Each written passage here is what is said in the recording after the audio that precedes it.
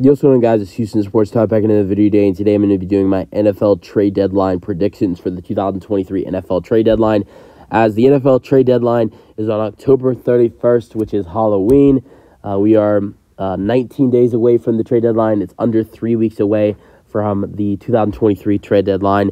And this is going to be a very interesting trade deadline. I'm really excited to see what we have happen this year. I think there's going to be a lot of interesting moves you see happen. And, I'm excited to get into it. So, let's start off with one of the biggest names that's going into this 2023 trade deadline, and that is Kirk Cousins. What happens with Kirk Cousins? Does he go to the Jets? Does he stay in Minnesota? He has that no-trade clause. I think Kirk Cousins is staying. I don't see Kirk Cousins going anywhere this year. So I see him staying in Minnesota. But I could see the Jets making an aggressive move. Then next I'm going to be talking about Mecole Hardman, wide receiver, who has been in the news over the last couple days. It's been reported that the Jets are actively trying to trade the wide receiver who played with the Kansas City Chiefs. The Chiefs, his former team, are one of the teams that are rumored to potentially be a landing spot for him. Wouldn't be surprised if you see the Chiefs make a move for him. But actually, I have him going to the Baltimore Ravens. They need some help with that wide receiver position. Obviously, they got Zay Flowers, OBJ, Rashad Bateman, but Rashad Bateman and OBJ have had a lot of injury troubles in the past, and Zay Flowers is a rookie, so why not add in some more wide receiver help for Lamar Jackson? And it's going to be cheap. You're going to have to send a 6th-round pick to the Jets and get back Mecole Hardman in the 7th-round pick. So you're just going to have to trade a pick swap for Mecole Hardman to add in an experienced wide receiver who has a lot of talent for Lamar Jackson. Then next, you got star defensive end Danielle Hunter. The Houston Texans are a team that have been rumored to be buyers at the trade deadline. They're competitive. They're 2-3 right now. I know that's not the best record, but last week they nearly won. They should have beat the Atlanta Falcons. They should be 3-2 right now. They have an easy schedule. I think they have what it takes to potentially win the AFC South. I don't know if they will do it, but I think they have a chance. The AFC South is tight. It's going to be close, probably between all 4 teams. And one or two moves at the trade deadline, the Texans are competing with the Jacksonville Jaguars. I think a move like trading for Danielle Hunter, trading a 2nd and a 5th-round pick for Danielle Hunter would get the job done for the Houston Texans to keep them in contention with the Jacksonville Jaguars. Next, we've got another star player, and it's Brian Burns of the Carolina Panthers. I see a big buyer, another team trying to compete with one of the teams in their division. I don't know if they're able to catch up to that team in the division, but I got the Seattle Seahawks acquiring Brian Burns. I believe the linebacker, right? Yeah. They need right now. I mean, Seattle, they're good, right? They're 3-1, while San Francisco's 5-0.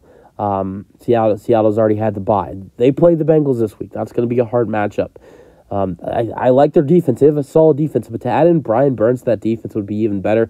Carolina's 0-5. I know they've expressed wanting to sign him to an extension and not trade him, but I just see Seattle being a buyer and trying to compete with the 49ers for that division because they're their biggest threat right now. I believe you look at Seattle, their biggest threat is San Francisco.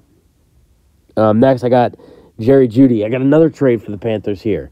I got Jerry Jeudy going over to the Carolina Panthers. They want a wide receiver 1. They're going to get a wide receiver 1. I have them trading a 2nd and 4th-round pick to the Broncos for Jerry Jeudy.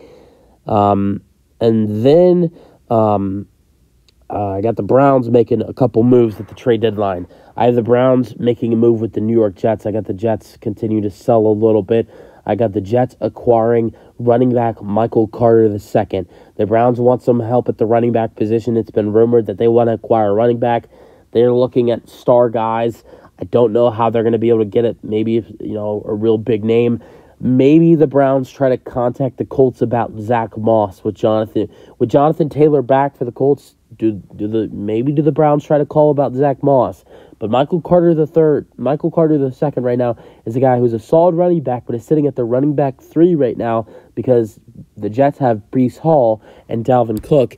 I see the Browns making a move for running back Michael Carter II. And then another guy I see the Browns making a move for, got to protect your quarterback, Deshaun Watson, who's dealing with a shoulder injury, and your new running back, Michael Carter.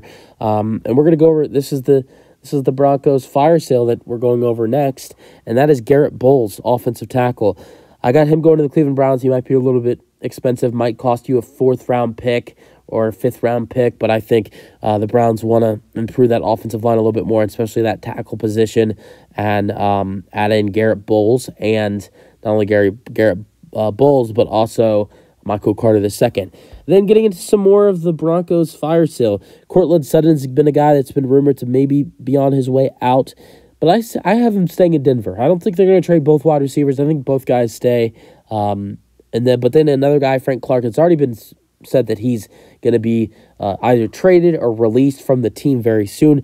I got the Falcons making another huge move at the trade deadline. They just traded for Van Jefferson to help their position at the wide receiver position. Now improve that defense, which is already a very solid defense, and add in defensive end Frank Clark.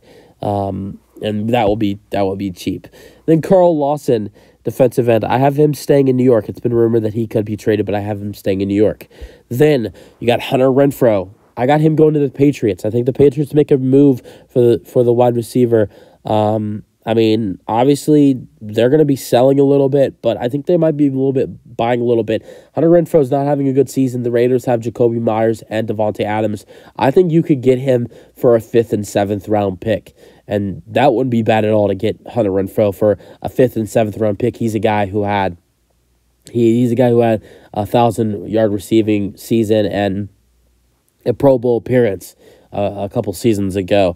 Then you got Hollywood Brown, another wide receiver. Here's the move I think the Chiefs make to get a wide receiver in for Patrick Mahomes. You don't need an elite guy. Hollywood Brown, Marquise Brown is a good player. The Cardinals are selling. They're trying to, get rid of him. So you can trade a 3rd and a 6th round pick to the Cardinals and get Marquise Brown and add in a new wide receiver 1 for Patrick Mahomes. Then a cornerback to add into the Steelers. They need some help at the cornerback position. And Jalen Johnson of the Chicago Bears is a corner who I really like. And they've had some guys that have came in at that corner position that have stepped up. A couple guys they drafted. And I really think that I look at their roster and there's really no room for him anymore. I see them trading him. I see the Steelers trading a 6th round pick for the young corner Jalen Johnson going to the Steelers. And then another Bears player, I got Darnell Mooney staying in Chicago. I don't think they trade him. Another star, or potential was supposed to be a star, Chase Young, the 2nd overall pick in the 2020 NFL Draft. I have him staying in Washington. I said the Patriots would sell a little bit and buy a little bit. I have the Patriots trading Kendrick Bourne back to the 49ers. Kendrick Bourne returning to the San Francisco 49ers. Obviously, the 49ers are one of the best teams in the NFL, but I look at their team and, I just look at their team and they don't really have a strong wide receiver number 3. You got Brandon Ayuk and Deebo Samuel, but Deebo's had injury problems in the past. I think Kendrick Bourne would be a great guy to add in at that wide receiver number 3 to potentially be wide receiver 2 if something happens to Deebo or Ayuk. It's a good option. I think him and Brock Purdy would have some good chemistry, and he returns to San Francisco. Then some other guys that I have staying in their places. Hunter Henry, I have him staying with the Patriots. Juju Smith-Schuster, I don't see the Patriots moving him. I don't think anybody's going to really want to make a drastic move for Juju Smith-Schuster.